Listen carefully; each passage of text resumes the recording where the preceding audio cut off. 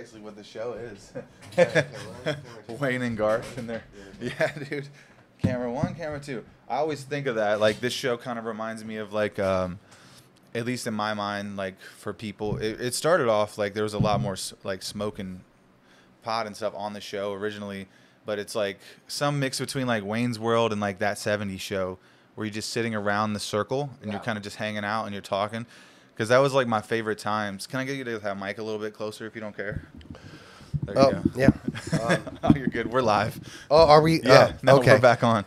Oh, we're back. No, and we're back. We're back. Thanks for coming. But I wanted to get into in this last half hour here. I want to get into obviously like the Bob and Tom show. That made. Do you think that's one of the things that made you huge, or like what kind of like? Let's go back on your career, talk a little bit about that, and also talk about kind of where things went wrong and how you. Let's talk about where you are now. And I think those are good. I think that's a good series of events that we can kind of get into. Sure. Now you're gonna make me probably get arrested. What the hell did you do, dude? I'm gonna violate my probation right now. Oh, for talking about. I'm just kidding. I mean, who knows? I doubt my probation officer is listening to this podcast right now. This was long ago, many years ago. Yeah. The Bob and Tom show is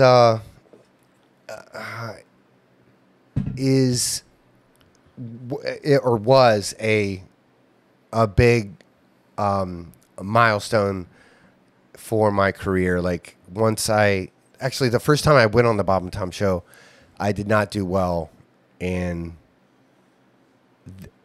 they didn't want me back. And then I was working at a comedy club in Indianapolis called Crackers, and the manager said, "Look, he was having a rough time," and so they decided to have me back, and I went on and murdered. Just kidding. No. Shout out to Facebook. Yeah, exactly. I murdered it, man. I crushed it. No, but I did really well, and they had me on a short list of comics that were like up and coming, and it was it was a big break for me.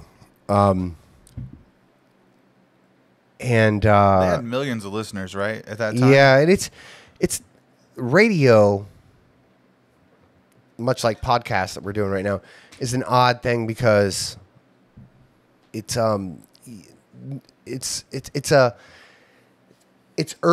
early morning radio. Like, you show up at the Bob and Tom show at like 5 o'clock in the morning, and it's like really hard to be funny at 7 o'clock in the morning. I mean, like, it's just really weird, especially when you haven't slept. I mean, I went in there one time, like, all fucked up on cocaine and shit like that. Like, I mean, just, but did well.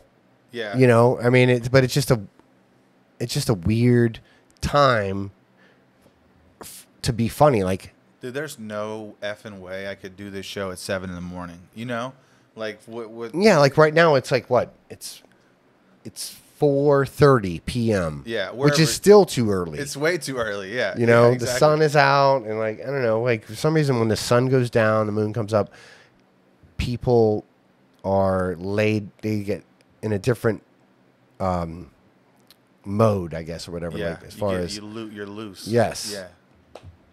And that's where I met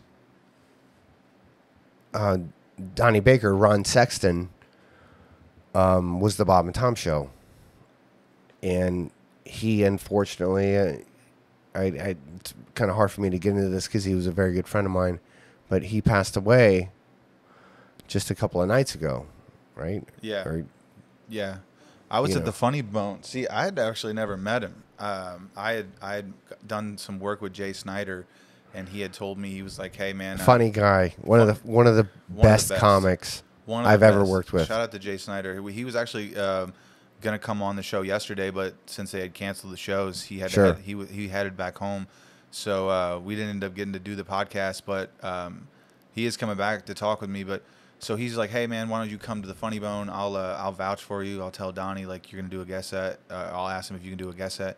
And so he hooked me up with it, man, and everything was good to go. And then I got to the Funny Bone like an hour early to set up my cameras because I was filming for Jay. And then he texted me and he was like, hey, no guest set tonight, but you're going to be hosting. And so that's all I knew. And he was like, I'll tell you more when I get there. Yeah. And so I didn't actually know anything. No one actually told me anything, man. I just knew that that Donnie wasn't coming. That's all they said. And so everything was good, but the customers in the Funny Bone didn't actually know. So it was like 170, 175 people. And like as I'm going up on stage, they're doing the offstage announcements, and they're like, unfortunately, due to unforeseen circumstances, Donnie Baker's not going to make it tonight. You're going to get a refund, and you guys can also stay for this other show that we have. And now introducing your host. Yeah. And it's like, dude, I felt like I got thrown to the wolves, man. Like they were already booing the offstage announcements that he wasn't there, right? People were really upset. Obviously, no one knew what happened yet, even me going up on stage. Oh, so sure. It was like in that, dude, yeah, it was just rough, man. It was a rough situation, and I think everybody was like super. It's shocking, man, because I'm close to his age. He was 52. I'm 50. And it's like, you know, I'm at heart attack age. You know, I'm at that age to where if I died, people really probably wouldn't be shocked. They would be like, of course, Kenny Smith died. Oh my God. You know, it would be like Kenny Smith died. Yeah. Of course he died. I mean, you know. There's such a subtle difference, but it's there. Yeah, no, but I mean, it's, and I mean, you know, yeah. But he was so undercover that I opened up for him. Donnie Baker, you know, and I remember going up to him and I was like, hey, man, how you doing? My name's Kenny Smith. And he takes his wig off and he's like, Kenny Smith, you fucking stoner. You know, like, it's me, Ron Sexton. Like, I opened up for you at Crackers years ago. I was like, holy shit. That's wild. I know. I mean, he was so, like, under the radar. Like, he was able to just own these characters. And I did not know that he was the, you know. So were there other characters? Because I don't know his act that well. Yeah, he did a few characters on the Bob and Tom show. I mean, I don't remember their names or whatever, but I mean, he was on the Bob and Tom show all the time. And just such a nice guy and professional, and a terrible loss. I mean, I cried all day yesterday, man. I'm not going to lie. You know? Yeah, sad day for comedy, man. And, you know, for his family, too. But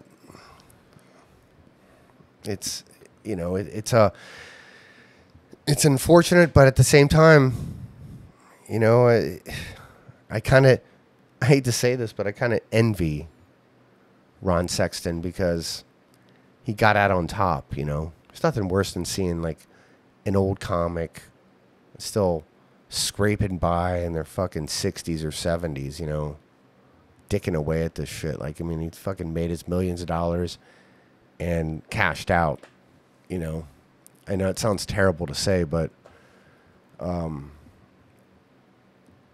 that's an interesting take. I mean, it really is. I mean, I'm not trying to, you know, I'm not trying to negate the fact that, I mean, that he's gone. I mean, it's a horrible, terrible thing, but man, it's comedy is a fucking rough, it's just a very rough thing to do, you know, especially if you have a family. You're away from your family a lot, and all the time. Yeah. Yes. It's like being in the military, but you're not, like, no one respects you. You know, it's a lonely, it's a very depressing thing. Like, a lot of people think that comedy's all fun, and And it can be fun, but it's like there's a lot of alone time, man, where you think to yourself in a Hampton Inn, you know, in the middle of fucking nowhere, and you're just like, oh, Jesus. Yeah, it's a lot of just waiting to go on stage, right? A lot of downtime. Yeah, a lot of downtime that people don't realize that there is. But I don't want to take the show on a lower note. So let's no, but yeah, let's make fun of fat people. But no, that is yeah. Rest in peace. To Ron Sexton. Absolutely, that's a sad day for comedy. But let's just talk. Let's steer this more towards kind of what happened with you coming up. Like you were I was this young guy. Are you from Ohio originally? I am. I was born in Columbus and raised in Dayton, Ohio. So what's the trajectory? I started comedy. Okay, my high school talent show, 1991. I did a stand-up set. I had a broken arm with a purple cast, and I did 5 minutes. I made fun of our principal and, you know, detention and school and all this kind of stuff. I made fun of all the teachers for like 5 minutes. And let me tell you, I murdered. Shut up. I know. I have to keep calling. I have to keep calling it back. It's so stupid. I know.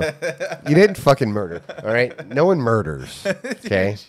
Stop it with the fucking murdering and the I killed it and all this fucking horse shit. You know. So you killed it. You're a step above a fucking ventriloquist. Okay. So you were like. So stop it. Yeah. Stand up. There's no. You're saying there's not enough glory in stand up to be talking like that. That's what it's you're saying. Fucking stupid, man. Yeah, it sounds fucking gay. I think that you say a lot of fucked up shit, but you're just like being honest, of course, and people don't really know how to take you. And I know I'm a fucking dick. I'll admit I'm a fucking prick. Dick, dude. I am, you know, but I think people I'm honest, know that man. already. That's in. Oh yeah, they hate me in Ohio. My hometown. That's the only fucking city in America that I can't do fucking stand up in any of the clubs because they all fucking hate me. Let's talk about that too. Like, let's talk about why they hate you, though. Well, can we talk more about that? It's okay. Sure. I think I'm hated because I am I'm very vocal about everything, really. I mean, I say what I feel, and I've realized that you can't say that anymore, even though it's like freedom of speech is what we all live by as comics. But you can't rip people to shreds, though, dude. No, I know. Dude, right? I don't know what happened. Yeah. I don't know what happened with Wiley's. I can only say I've heard speculation that you got into an argument with another comic. I was a drunk.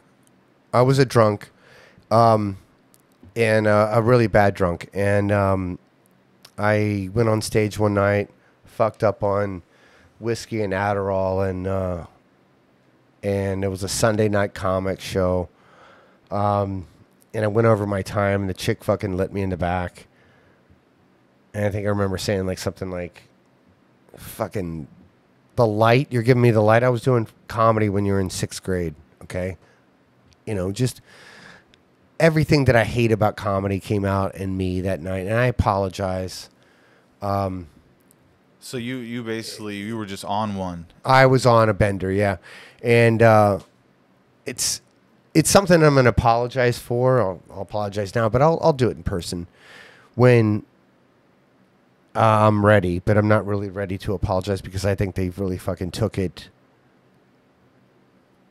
too hard. I mean, give me a break, you know? Is it possible that you're meaner than you think sometimes, though? And you might have, I mean, it... Oh, totally possible. I don't know exactly the whole situation, but I'm just saying, like, I do that sometimes, and my girlfriend like reminds me, like, sometimes I get mad at her for being mad at me. Is it possible that that's going on? And that is very possible, and that's kind of what comedy is you have like a relationship with these clubs, like you are dating. Yes, you know, you have to be cordial, and they get mad at all kinds of like personal shit, and it's something that I'm not proud of, but at the same time, I'm so I'm just so, stubborn is the word. I'm a very stubborn person, and you think that's why it's taken you so long to apologize and to try to make amends? You just why? I think that it's of course I think that, but at the same time, I don't know. I really, if I really needed it, if I really needed to get the stage time and to get the work and stuff like that, I would have already apologized. But I just don't fucking need it, man. And most of my family has seen my show so many times, and that they don't even fucking ask me when I'm playing next in town. So I go to other cities. Yeah. And do comedy. Yeah, you can still get booked out of town, no problem. Oh, you have yeah. You have a good reputation. It's the one. It's the one city that I really can't do comedy in is my hometown, which is kind of sad, but that's such a weird situation. It's so fucking stupid, and it's me being stubborn. I'll eventually apologize, and I'm doing it now. I'll apologize, but I'll apologize in person. I'll go in. So you don't feel like you did a good thing. Basically, you're saying like you fucked up. Yeah, I fucked up. It was my fault. Completely my fault. That's a very mature thing to say. Seriously, dude. Like it's hard. Go Bananas in Cincinnati. I apologize to them. Wiley's, the Funny Bone. I mean, I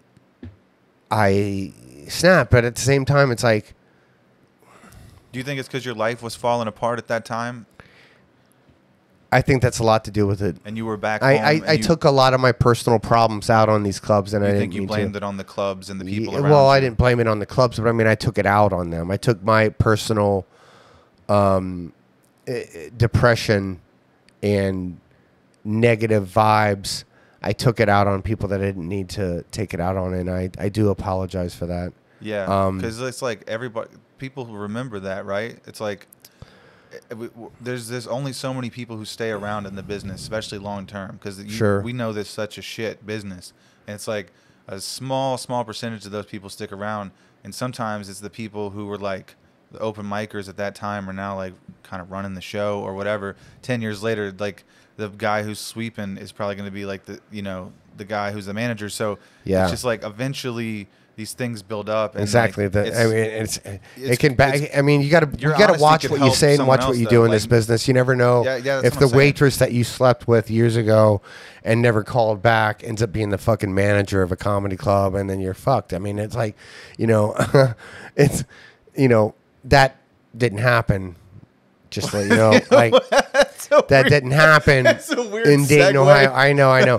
I'm just saying that whatever you got to watch what you do and what you say, because this is a lesson for other people in the business, right? Because it's already hard enough. We made this point earlier. It's already hard enough trying to do comedy nowadays. It's like one more thing we have to kind of watch out for. I'm just being real with you, man. Corporate. I mean, it's kind of corporate in a way. You kind of got to watch your P's and Q's. Of course, and again, nothing that I'm proud of, but I have regrets, man. Yeah. Let's talk about before that though. Like let's not take it down that road just yet. We still have like 10 or 12 minutes here.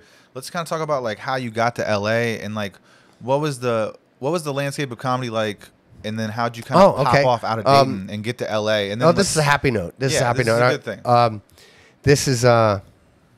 This will bring us back. I was on the road and I was making great money, and I was driving around. I had 1990. Like what's that? Before you were like kind of getting booked all the time. How did that happen? Like, who did someone give you like a leg up? Like, who do you kind of consider? There's a guy named John Chung, who used to manage Go Bananas in Cincinnati. He managed me, and I went. He got me into a lot of festivals and a lot of great work. Probably before that, I was actually ready to headline. I headlined, and which ended up kind of biting me in the ass because you don't want to headline before you're ready to headline. I know. You don't want to murder. I didn't until you're ready to murder. Okay, but yeah, I I love that guy. We actually have the same exact birthday, May 15th, 1973. It was kind of a good friendship, and I wish him well. He's like in the Bay Area in California right now, in San Francisco, I think, raising a family, and I love that guy. So he kind of got your start, though. Yeah, and then yeah. through there, you built a name for yourself on the circuits, and you were able to come back and do your own thing. But I moved out to LA because I saved all this money. I was driving around in a '92 Saturn, and saved up about 20 grand. How long does this take you doing shows on the road? It took me about a year to save up 20 grand. But that's working every night. 50 weeks a year everywhere. Yeah. And just, cutting costs, like cooking in my hotel rooms with a George Foreman grill and Robin Newton. Seriously, I did all that. I really saved my money. I went to LA. I can see you just drying your socks off on the vent with your George Foreman grill. Dude, it's Wonder Bread. It was the best, man. It was the best. I mean, really, I'm a fucking camper, man. I know how to do it. But I had all this money I saved up and went out to LA and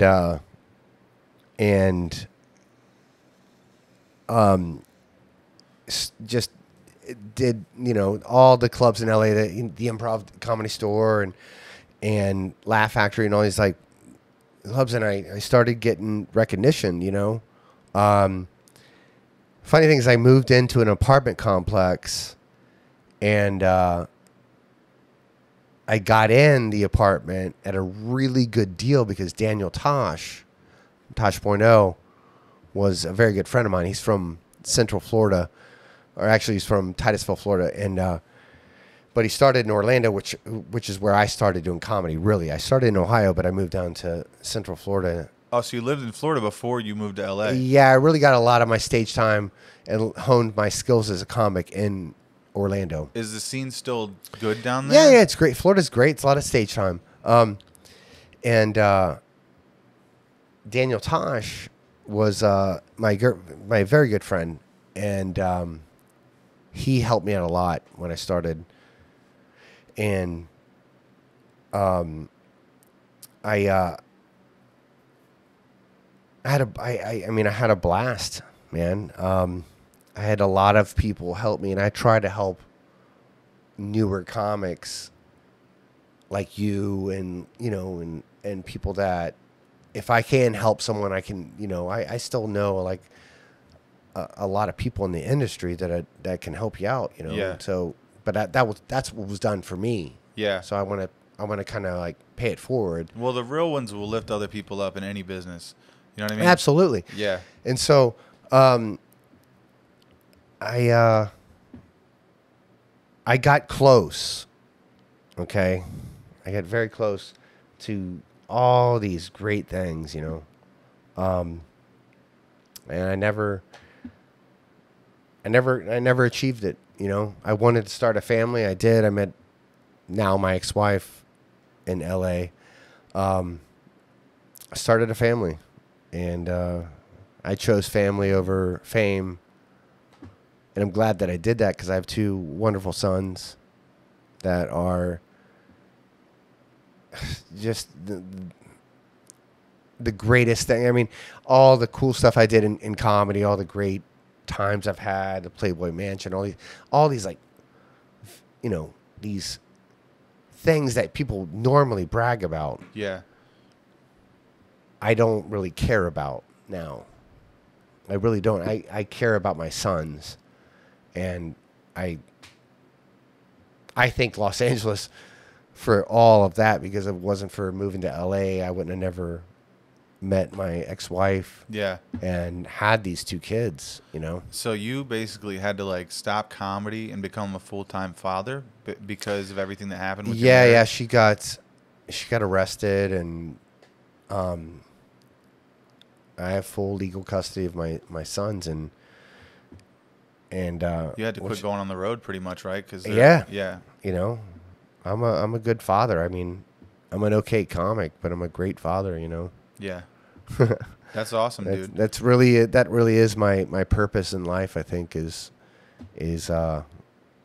being a good dad. Yeah. And I think that's really cool, man. Like, there's not like you've seen it all. Like, and it's not. You said at one point that you didn't really get your success. I mean, like I was saying earlier, man. Like, it's never too late, right? Randy Couture didn't have his first professional fight till he was 40, and he became a world champion. Yeah. So there's like Rodney Dangerfield also was a late bloomer. I mean, yeah, dude. He was in his 40s when he got famous. I mean, there's still time to like work out a new hour and Well, film we'll a special, see. get it on YouTube, and get it back on the road. We'll see. I just don't like being followed. Don't fucking follow me. All right. You have to get Fucking followers. tag me, okay? You have to. I know. I That's don't want part to of be the tagged game, or dude. followed or fucking poked or whatever. Just stop it. All right. Yeah. I know, but I got to get over that. I got to get over myself. You do, bro. Yeah. I really do have to get Let over it myself, out, and man. I'm trying. I really am, man. I mean, this is something that that is just an internal thing. I've had a lot of personal problems and hardships and everything for the last 7-8 years that I've overcome. I fucking slept in a van in California while I was dealing with all this legal shit that my ex-wife did, and it's really made me very strong, and I'm happy for all the bad things that have happened to me. Yeah, dude. I really am. Yeah. You're a Because different person. It was too easy when everything was handed to me. Yeah. Because everything was handed to me. I mean, You think you got success in like too fast? You think? Is that Oh what you're saying? yeah. Oh, And then early on, I went to wasn't your ready. head. I wasn't ready for it. Yeah. I think I am now, and it just comes with age and experience. Maturity. Yeah. Yeah, dude. I really am ready. To oh, you locked your kids in their room.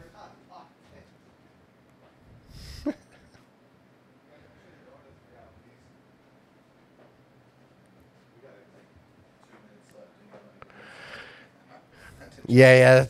I feel terrible, dude.